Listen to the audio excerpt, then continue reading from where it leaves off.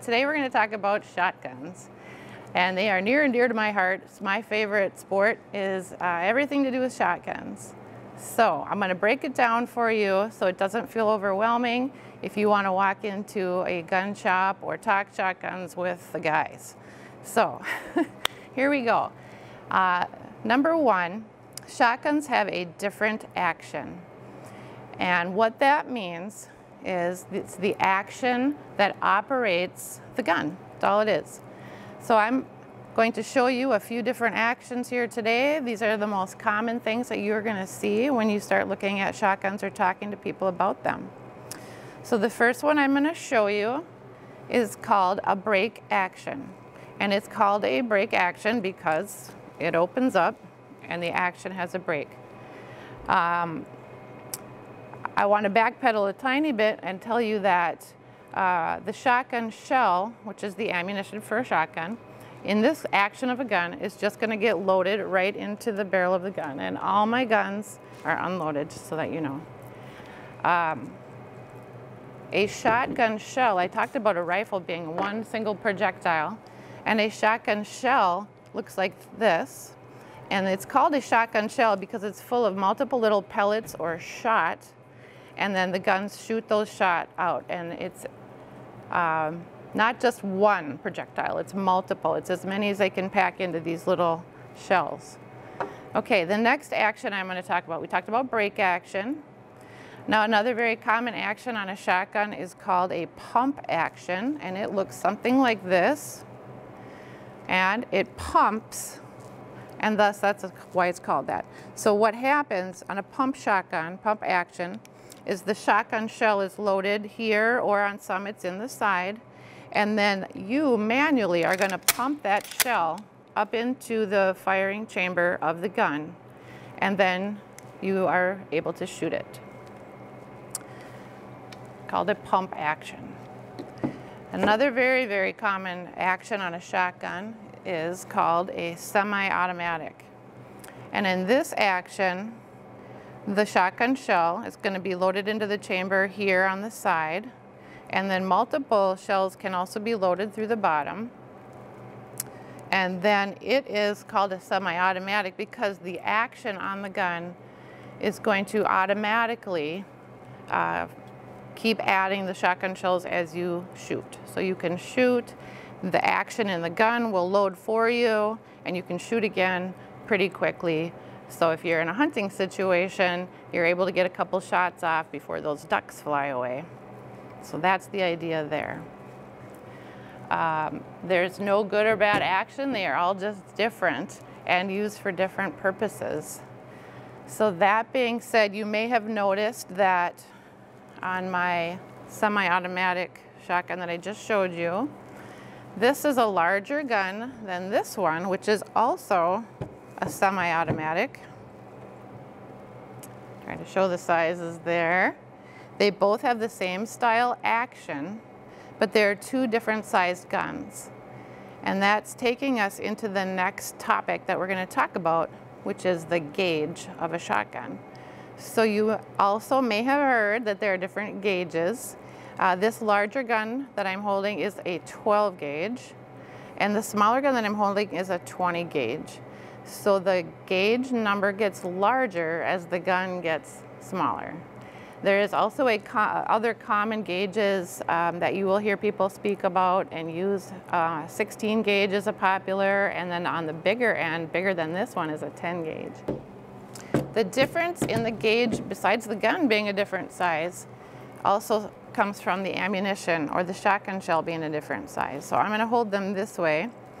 The 12 gauge shotgun shells are most typically red unless the manufacturers get creative and have a little fun with that. And a 20 gauge shotgun shell most always is going to be this yellow or gold color. And it's definitely smaller and it holds less shot, the 20 gauge shell.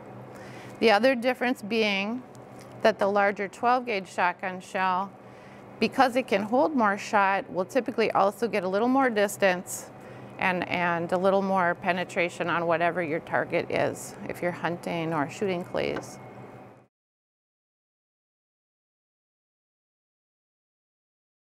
The next thing we're going to talk about, you also may have noticed the varying barrel lengths. So these shotguns will come, the barrel on the shotgun is this portion here. And besides being in a different gauge, you also see them in different lengths. And every shotgun is designed by its manufacturer for a little slightly different purpose. And thus, the barrel lengths are going to be a little bit different too. And the lengths are based on your purpose. What are you going to do with that gun? You'll notice that this particular gun that I'm holding is full of waterfowl pattern, so you can guess what this gun's been designed for. That being said, it's also a very versatile gun, and I can use it on the trap range outside here at Metro, or I can take it pheasant hunting. Even though it's got waterfowl all over it, it's going to work for a lot of different purposes. I want to buy a shotgun, Sheri. What should I get? Where do I start? I'm kind of overwhelmed by all of this. So that comes down to, what do you really want to do? If you're for sure set that you're just going to do one thing, then you can go after the one gun that's suited for that item. If you want a gun that you can just kind of start with and try hunting and try some trap shooting or some sporting clays, and you want to do multiple disciplines with your shotgun, at that point, I would recommend possibly either a semi-automatic or a pump. The first thing that I hear from a lot of people when they want to know about what should I buy is price point. So it's quite based on what you are willing and able to pay for your first shotgun. So you can start out at a moderate level or price point and go all the way up into the thousands and thousands of dollars with very fancy trap and specialized guns. But you can also start on the low end. You can start out at about $500 in that ballpark. You can get a basic pump shotgun. Pump shotguns are great because it's like a manual car. You're doing the work, and it'll never, you should never have any problems having it jam or have any issues with anything working slow in a cold duck blind on a cold morning. So, but the other downfall on it is that you're going to hear this pump sound every time you're loading your shotgun shell. Big deal to some, others don't mind. Just know that that's going to happen. And then if you are pheasant hunting, which is, it would totally work great for pheasant hunting, you just have to know that every time you want to take a shot, you're going to have to pump that shotgun to take your shot. It is a great all-around gun, and you can get these in 20 gauge or 12 gauge, whatever you're drawn to. It's all about personal preference. A semi-auto shotgun, something like this, or this is a Beretta 12 gauge, and this is a Beretta 20 gauge. These are a little bit higher price points. You're going to maybe get up into the $800-900 or so price point with these. Great starter guns. They have safety, and they're pretty multi-purpose. You don't have to get a waterfowl pattern on your gun. As you can see with the 20 gauge, you can have it wood, or also a lot of them come in a all black, synthetic black, which is really versatile for a lot of different purposes. You can use semi-automatics for duck hunting, goose hunting, pheasant hunting, and like I said, and everything out on the clays range. Clay sporting range would be trap shooting, skeet shooting, 5-stand, or sporting clays. They're all great games, and they're also good practice for hunting. Before you go into buy a gun or even to look at the guns at the store though, a really important thing that you want to do is figure out your eye dominance. About 10 to 15% of the population are left-handed, but that does not necessarily mean that you are going to be a left eye dominant shooter. And just because you're right-handed doesn't necessarily mean you're going to be a right-handed or a right eye dominant shooter. So what you want to figure out, if you don't already know about yourself, is what your eye dominance is, because that's going to determine what gun you buy. You're going to want to shoot with your strong eye, not your strong hand.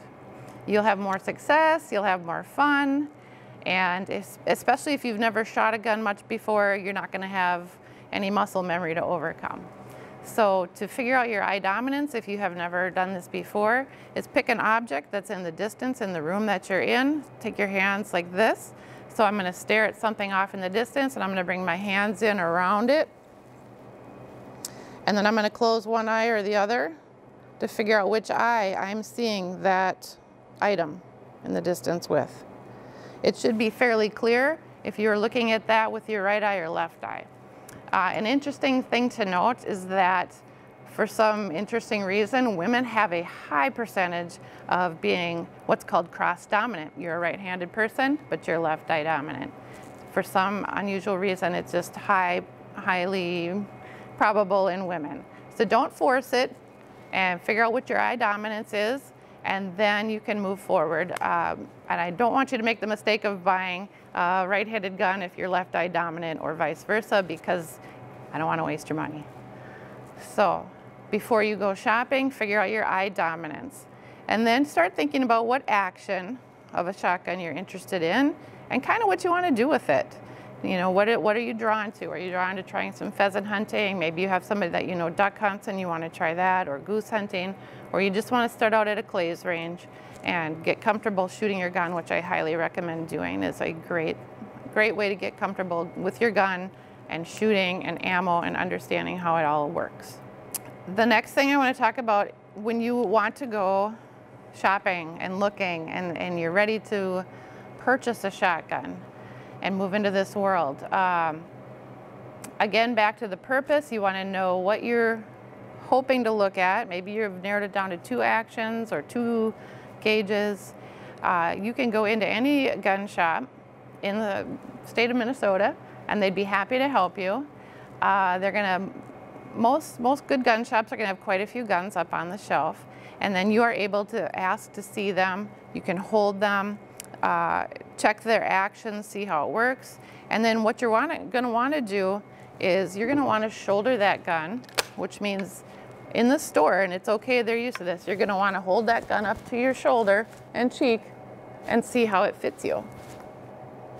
So fit is a huge piece of this. You're going to find a gun and it's individual for everyone. So this is the piece where you don't want anyone telling you what you want. You need to figure it out for yourself. You need to figure out what gun, what action you're comfortable with, and then what fits you, because everybody is different. We all have different lengths of arms, we have all different builds, and we all have different eye dominance, so you have to take into consideration all of these things. It's important to know that most of the shotguns on the shelves at stores are going to be built for the average size man. And you may have noticed that women are not shaped the same as men. So a lot of the guns that are built for the average sized man don't fit the average sized woman, if there is such a thing. So again, I just can't stress enough that you get into the stores or friends, see what your girlfriends are shooting, ask them what they like and what they don't like. But always keep in mind that everyone's different and you may have different preferences, but learning about all the different styles of guns and what they can do and not do is super valuable information. Again, let's say you're going into a store to look at guns and you're pretty sure you want to look at a semi-automatic, and then you ask to look at that. I just want you to know that some guns are designed already out of the box to adjust to you. Some will have things you can add to the stock here that make it longer if you have long arms, and some don't, but they can be modified by a trained and specially trained gunsmith. And the gunsmith's going to be your friend. So first you find the gun you like, and then when you're pretty sure you know what you want, then you want to ask the store, hey, do you have a gunsmith here or that you use or you recommend? And then you're going to want to take that gun to the gunsmith and have it fitted to you. And the gunsmith can modify all sorts of angles and things on this gun so that when you pull your shotgun up, you can go right to your cheek, shoulder, and get on your target really quickly, which is obviously the goal of hunting. We want to get up and get in there, boom, get that duck, or get that goose, or pheasant, whatever you're after, or clay target. So fit is very important. If you pick out a gun and you leave the store and you go out shooting it and you come home with a bruised cheek, which isn't a big deal. But that's just, you need to get that gun in, or maybe you already have a gun and you're not sure if it's the right thing for you because it's hard to shoot for you. Then take it to a gunsmith and get it fit. I do want to also say that modern guns are so much lighter than what they used to be when your dad or grandpa had a gun and you may have shot that when you were young. These new modern guns, a typical 12 gauge shotgun like this with one single barrel on it is going to weigh between 7 and 8 pounds. That's pretty light. And the recoil, these gun manufacturers work very, very hard to make it not kick you or have what's called recoil in the shoulder. A typical 20 gauge shotgun these days, something this size, it's going to weigh approximately 6 pounds, right in there. Very light, very easy. This little Beretta is a dream to shoot. There's no recoil. It's all absorbed inside the mechanisms in the action, so that's good to know.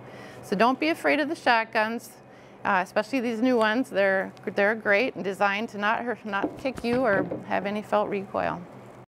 Crazy fast side angles, and you want your shot to have a big wide pattern so you have a better chance at hitting that target. Some choke tubes, that trap gun that I did show, the choke tube sticks out the end of the barrel a little bit, and that's on purpose so you can change them out as you're out on a sporting clays course. Oh, great. You answered Rachel's question about recommendation for turkey hunting. So yes. She said thank you about that. Someone asked, Yep. How often should you clean your shotgun? It just depends on how often you're shooting it. If you're shooting quite frequently, then obviously you want to be cleaning it pretty frequently. And if you're pulling it out to shoot it once a year, I would definitely clean it once you're done before it goes into your gun storage for the winter.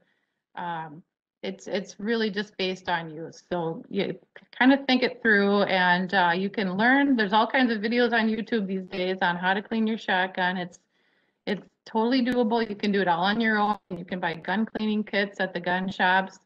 And if that intimidates you, you can always go visit that gunsmith that I mentioned in the video and just have them clean it for you as well. Great. Another question from another steering committee member, Nikki. She asked about deer hunting with a shotgun. So part of Minnesota are shotgun only for deer hunting, southern Minnesota. Is there a better one to go with, or the most common slug size available? Right. So I personally have not deer hunted with a slug, but what she's referring to is, yeah, there are portions of Minnesota where to deer hunt, you cannot use a rifle. They have you using a shotgun. And instead of using a typical shotgun shell that has the shot, all the little pellets that come out of the shotgun shell like this, it's what's called a slug. It's a one big single projectile that will come out and kind of function like a bullet out of a rifle. You would just want to make sure that your shotgun has been designed for that purpose. So that's a good question for when you're out shopping. And the barrels would typically be called a rifled barrel, which sounds complicated, but it's inside the barrel of the gun. It will have been built with a spiral pattern to rifle or basically twist that slug as it comes out your barrel. A good friend of mine on the bow steering committee named Rochelle had recently purchased herself a shotgun that came with 2 barrels, one for when we took it pheasant hunting in the fall, and then if she's going to go deer hunting with it, she can change the barrel of the gun, and it's designed to shoot a slug. It's just a question for when you're out shopping. If that's on your mind as one of your purposes for your shotgun, then ask the store, the salespeople about that to make sure that what you purchase will work for that. Hey, Rebecca asked, have you had most of your guns custom fitted to you? Yes. So let's see, when I first started, the answer would have been no. I had a gun that was not necessarily fitted to me, and then I was able to take it duck hunting, but I was really struggling with it on the trap range. And that's when I really started learning a lot more about gun fit. So then as I went forward, then yes, um, the gunsmiths are awesome and they do this gun fitting all the time. They're the best person to talk to about it. There's also videos that you can, again, look up on YouTube. Um, it's it's dependent on you. It's dependent on the length of your arm and the distance between your shoulder and your cheek. And then I'm going to show you a visual here. Every gun's got, if you can see that in the video, this rise here. So when you put your cheek on the stock of the gun, you have to be able to see up and over that rise. And so there's an angle that can be adjusted in here to lift or lower. This is called the comb on your gun. And you want to be able to put your cheek on the stock and see up and over this rise here. And so that's important. So sometimes you're able to modify that yourself. Some guns come with an adjustable comb height and you can figure that out on your own. Some don't, and then you want to have your gunsmith help you because that's what they do. They can adjust that for you, and it's really easy for them, and it seems sometimes complicated to us. So the next question is from Michael. He lives in the metro and has found it difficult to find a gunsmith that knows how to fit his 12 gauge Beretta A400 kickoff shotgun. Any suggestions or? Yes, go to Joe's Sporting Goods. I'm pumping them, but Joe's Sporting Goods has a gunsmith in store. His name is Tim Probst, and he's a wonderful person, and he will, I'm sure, would love to help you fit that gun. And Joe's Sporting Goods is in St. Paul, is that correct? Correct, yes, St. Paul, Minnesota, right off Highway 36. Okay, somebody else answered that with the same recommendation. So that's two recommendations for Joe's. I don't see any other questions coming in. Anything else that you'd like to? I get one in the chat, Linda. Oh, okay. Somebody's asking about effective range of the different gauges of shotguns. What is the effective range of the different gauge of shotguns? That's a great question. I hate to tell you this, but it's sort of a complicated answer. Because there's so many factors, it's going to, of course, be based on the gauge of the gun, and it's also going to be based on the ammunition that you're using. If you're going to go turkey hunting, I'll just come back to that because it's spring and a lot of people are thinking turkey hunting right now. A 12 gauge for the most part is going to have more distance, more effective range. And then you're going to add a full choke to that, which again is going to add to your distance and effective range. And then also the ammunition that is made by the manufacturers these days for turkey hunting is just crazy good. It's phenomenal. They use all sorts of non-toxic shot that is incredible with its distance and speed and effectiveness. But then that being said, I can use my same 12 gauge shotgun, change out the choke and put in a trap load, which is a real light load. And then the distance isn't so much. How do you say that? Just shorter distance. And then you can still also be really effective with a 20 gauge shotgun. Again, if you work in the right chokes and you're using specialized ammunition, you can be pretty effective with that 20 gauge as well. So it's kind of a complicated answer. I'm sorry about that. Okay, the next question is any tips for left-handers, the right eye dominant? Yeah, exactly. Again, I can't stress enough, go with your strong eye, not your strong hand. And I know lots of ladies that we've worked with at our DNR bow programs that have come across this, whether we were learning to archery hunt or we were doing guns. You'll have much more success if you go with a gun that matches your strong eye. And then in this particular situation, Linda, did they say they're left-handed, right? Left-handed, but right eye?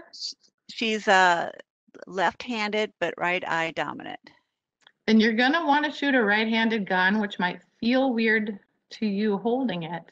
That's kind of the opposite problem that I've come into with some of my friends, but yeah, it would be easier to find a right-handed gun for sure and get it fit to you, and then just start off slow in a safe place where you can shoot that. You know, if somebody has the wrong dominant gun, Are there tips to still use that same gun and be more successful? Like, putting Vaseline on a shooting glass of the non-dominant eye, or You can do those things. And there's different theories out there on all of that. If you're shooting with your dominant eye, you shouldn't have to worry about doing too much with your non-dominant eye because your dominant eye is going to take over anyway. So as long as you have that gun lined up and shouldered to your dominant eye, it's the stronger one. It's going to take over for you. So okay. Somebody um, asked, does eye dominance ever change with age? I don't, oop, those are I've medical never heard questions. that, but I think that would be pretty rare unless there was something that happened medically, maybe with your eyes. That could Yep, I agree. It potentially. seems like you'd stay the same, but um, let's see, I'm just looking. I saw one other one in the chat, Linda, Okay. on a preferred gauge for grouse. And I Oh, also just put in the Q&A too that my eye dominance did change. did I had it? LASIK about 20 years ago, Oh, and everything. I was right eye dominant for a long time until about 7, 8 years ago. My left eye's are getting stronger. My right eye's getting a little bit weaker. So did you switch shooting? I did not. So I put tape in the lens of my glasses if I have to, Yeah, or I close an eye right. That would be a because I good. already have guns. Yes, right. You've already invested. Which brings up besides the gauge for grouse is cost in different types of guns. So Absolutely. Gauge for grouse. It's a smaller bird, and you're going to be in the woods, and you're going to be in close quarters in there. So you, you could shoot. You could shoot any gauge you want to. You just maybe would want to have a gun that's maybe got a shorter barrel. The barrel lengths change. I did mention on touch on that in the video. So if you're swinging in the woods for grouse, maybe a 26 or even a 24-inch barrel would be nice. If you have enough to have different guns for different things that you're doing. Um, when you're doing something like duck or goose hunting, then it's advantageous to have a longer barrel. And then let's see, Benji, what was the other one on that one? I think it was about cost. Oh, Different. cost. Yeah, cost. Gosh, it's so all over the place. You can start out with a basic pump. It's going to be probably your least expensive gun to get a good solid gun, and maybe plan on spending at least $500 if you can on that. If you're drawn to a semi-automatic, you're going to look at spending a little bit more, and it's worth it. Guns is definitely one of those areas where you're going to get what you pay for. If you can afford a couple $100 more, you're just going to get that much more solid and reliable of a gun. Uh, so it's very personal on what you can afford and what you're able to do. And yeah, starts at 5. Semi-auto's a good semi-auto. You're going to start getting up into 700, 800, depending on what you're finding out there. They're kind of hard to come by right now. All the stores are a little bit lower on inventory. Crazy times. So a couple more questions, then we'll end. A recommendation for a teenager that is new to shotguns. Possible uses are trap shooting and then possible bird hunting.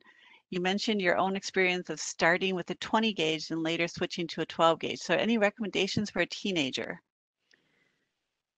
They'll probably grow. They're gonna grow.